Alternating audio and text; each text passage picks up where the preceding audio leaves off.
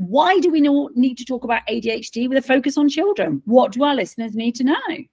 Well, ADHD in children is really important. You don't have to have a diagnosis. Your child doesn't need to have gone through the process of getting that diagnosis to get help. Because what I really, really want to stress is ADHD is a bunch of symptoms labelled. So the symptoms are the thing that we want to try to get to the root cause of. If we can understand why you might be feeling the way that you're feeling, your child's feeling the way they are, then you're more likely to get them into a place where they aren't affected as badly by the symptoms of ADHD. Nice, like that. And what are some of those symptoms that you're seeing in children? Because sometimes children present a bit differently to adults, don't they?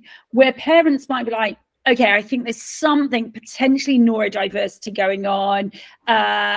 What are some of those symptoms that parents might see in their children that might make them think either, yes, I want to explore diagnoses, but diagnosis is just a word. Sometimes it helps with extra time in exams. But actually more what they might want to do is use those symptoms to come see you to get some support. So what are those symptoms? And then we'll go into what the support might be. Well, the symptoms that you generally can see in children are like disorganized nature, can't manage to remember things where they're pulling their books together and they know they've got class on this different things. They need 5 different books. They need to remember their PE kit. So the organization side of it, I think, comes really apparent when they're not just in primary school and sitting in one classroom. When the school gets bigger, the demands get more, you generally can see children struggle more because they are expected to remember certain things and organize themselves. So that is a symptom that we find quite a lot. And then other symptoms are things like lack of focus, lack of attention. So my wonderful kids and teens that I see on my Zoom clinic meetings, the kids can often just be going like, I'm just disappearing off. I'm looking at something different. And I can see that again in a classroom scenario, which is unless you are constantly trying to gain their attention back, the focus is really gone after a very short amount of time. Might come back. It doesn't always mean they're not listening. It can mean that they just need to focus on something different. Yeah. And there's almost like either a hyper focus where I'm really focused on something I really enjoy and I can build a whole Lego set because I love it, or I can't do certain things because I haven't got enough focus to do that. Yeah. And you don't always have to have the hyperactive side of it. So again, lots of parents can go, or even, you know, sometimes kids can be like, yeah, but I'm not hyperactive, so I don't feel like that's a problem. And you don't have to be hyperactive to have like an ADD or ADHD. The hyperactive part could be more like my brain can be hyperactive towards certain things, or I can't sleep, itchy legs, or I can't sit still and I need to fidget. So there are different forms of how kids, teens can present, all under the same bracket of ADHD. Yeah. And actually, how many of those children are just getting told off with, come on, just remember, just you should just be able to do this, versus being given strategies.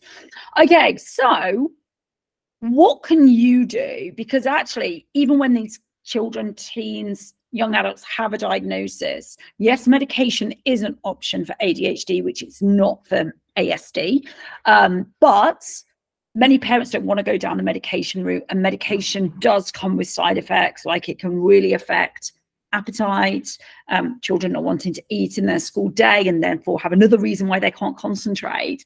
So what would you do as an expert in ADHD in your clinic, either from an investigative point of view or an implementation point of view? Yeah, so I've got a fellowship in ADHD, meaning I'm trying to understand the whole picture as to what's going on with these children and teens, because yes, you can look at medication, but medication is generally just trying to overrule a symptom. What we do is more going, is there blood sugar dysregulation? Because that will affect your focus.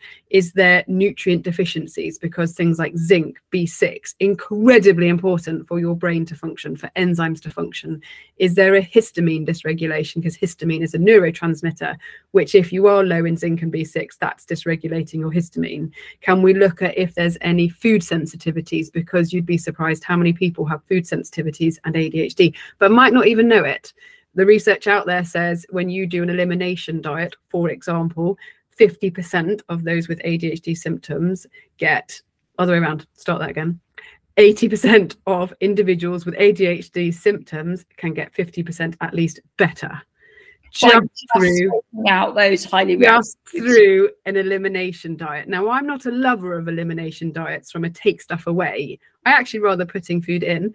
But if we're looking at nutrient deficiencies, we need to put the foods in to get those nutrients up. If we're looking at histamine intolerances, we need to take some of those high histamine foods out, but get the gut working so that you can break down the histamine, get the DAO enzyme working properly.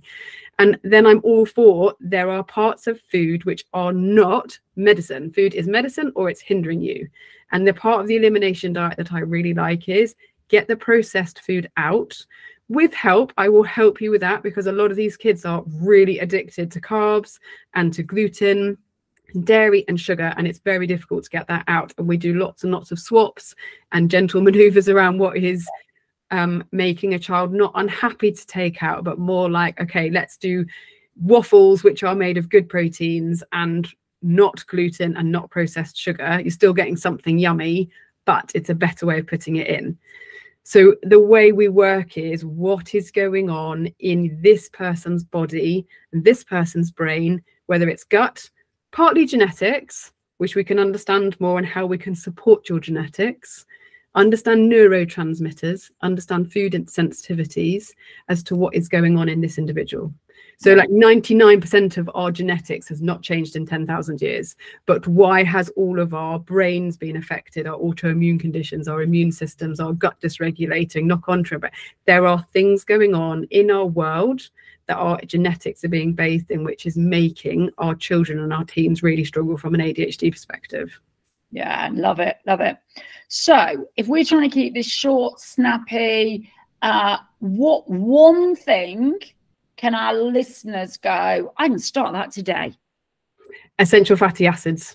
Get fats into your children, because your brain is made up of 70% fat. And if you don't provide enough fat, which most children and teens are not eating enough fat, your brain is effectively starving. So if we then go, again, lots of research out there which supports the indication of ADHD symptoms improving when you put essential fatty acids in, which looks like more nuts, as long as no intolerances, seeds, get in those flax seeds, make chia seed pudding. If you can get them eating any sorts of oily fish, salmon, make them into a fish cake so that they don't hopefully taste it as much and go, I don't like that. Avocado into smoothies, using olive oil drizzled on top of cooked veggies. Essential fats are essential for brain health. I love it. And then, of course, I would imagine you recommending a good quality fish oil supplement would be a very quick thing for you to get started on when they come and see you in clinic. Absolutely, yes. So what we know from what you're telling us is there's investigation that can be done, and this is beyond what is my diagnosis. There's the opportunity to dig into the root causes of them as a specific individual, and there's things that you can take away from appointment number one that actually gives parents and young people tangible, proactive things that they can implement to make a difference to their kids, to their futures. I mean, that's massive. That's absolutely massive. That's holding their hand and encouraging them to walk up Mount Everest, isn't it? Yeah. And actually, sadly, nobody else has those skills in our NHS, in our psychology services, in our OT services, to be able to help these young people. Yeah. And that's the difference, isn't it, between pharmaceutical, you have a symptom, let's give you a pill. And I'm not saying that that can't work for people, but this, what we do, this is personalized medicine, meaning I am taking you as an individual. What is your body going through and how have you got to here? Let's test. Let's get those understandings. People come to me and they've already sort of Googled, like, what can we do? I've heard about these tests. An organic acids test. Let's look at neurotransmitters. Let's look at your gut microbiome. Let's look at if there's any toxins going on. Let's look at your genetics or genomics and see how we can support your genomic response to the environment as to what's going on to make you then into a place that your body can work for you. Love it. Thank you so much, Lottie. Let's share. This is ADHD Awareness Month. If you're a parent of a child that has neurodiversity, it isn't limited to 1 month of the year. They are symptoms, areas your child struggles with for 12 months of the year. We need to keep raising awareness. Thank you so much for your time, Lottie, and thank you to all of our listeners.